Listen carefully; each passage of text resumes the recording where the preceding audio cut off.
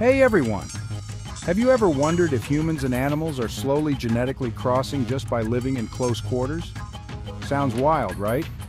Today I'm diving into this intriguing topic. So first off, let's talk about genetic crossbreeding.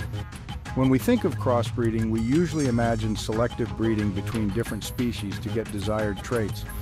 But genetic crossing between humans and animals in the wild? Not so fast. Living closely with animals certainly influences us, but mostly in terms of diseases and viruses. This concept has a scientific name: zoonosis. Zoonotic diseases are illnesses that jump from animals to humans.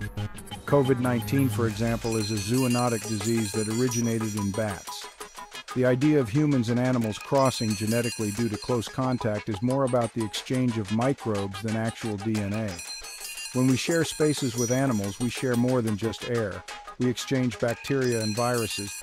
This exchange can lead to new diseases, but it doesn't mean we're blending genetics like in science fiction. But what about the future? Could our close relationship with animals lead to some form of genetic influence?